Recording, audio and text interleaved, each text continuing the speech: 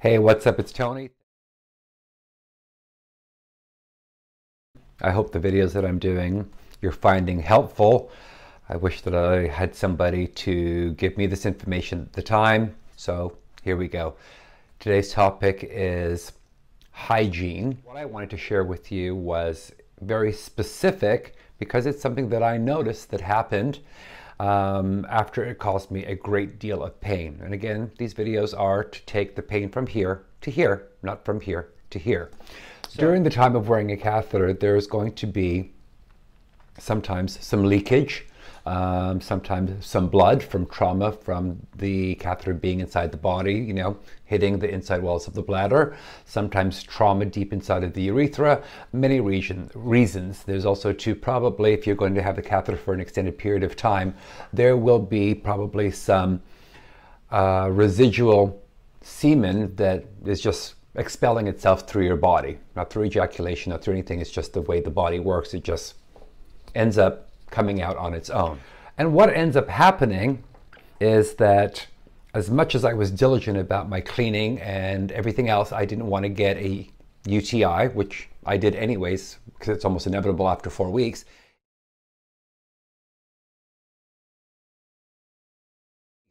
Is that it wasn't until I went to move and there was additional pain, but not the internal pain. It was more at the end of where the catheter goes in, and I didn't know what was going on because the pain was quite excruciating. It felt like there was something scraping the inside of my business, and I had looked down and I had noticed that there was a buildup of sort of like a sandpaper kind of texture around the opening around the end of the catheter and where it went in. So, all right, I didn't know exactly what that was, and actually I called the urologist because that's what I kept on doing all the time, and they said that was, additional buildup, that you had to take care of, which they didn't tell me, that, somehow there's a reaction between the rubber and certain bodily fluids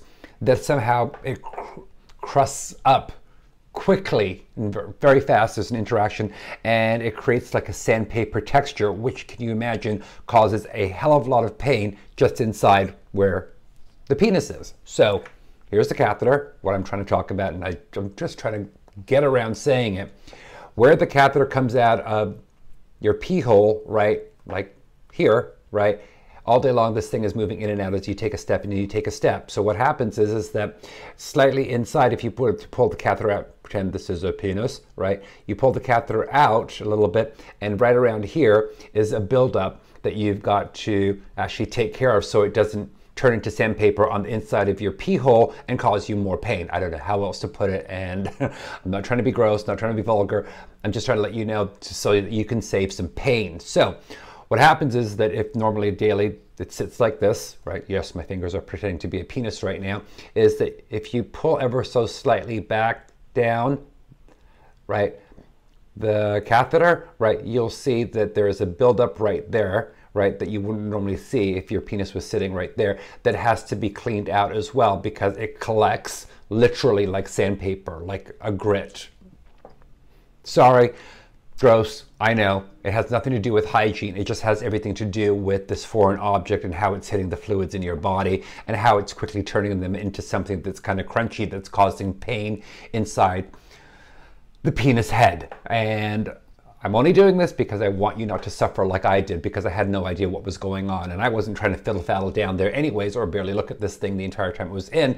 But that's what ended up happening. And of course, yet again, nobody told me.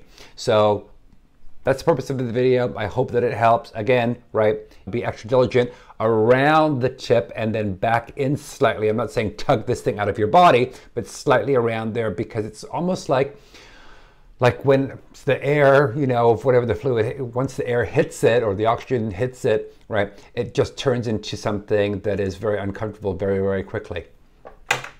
Unbelievable. I know, all in the name of taking what I learned so that you don't go through this hell that I went through. So there it is. By the way, somebody wanted to know what was going on with my catheter here because it's kind of like bandaged or taped together. And actually what I did was I actually cut it because I wanted to see what was inside, because I'm working on a project so that this thing can be less painful based on the anatomy of the body and the range of motion and the geometry and how much leg movement it takes. Anyways, so that's why the catheters normally don't have that on it, but I cut mine inside because it was for science. So that's what's going on with that. It's not broken.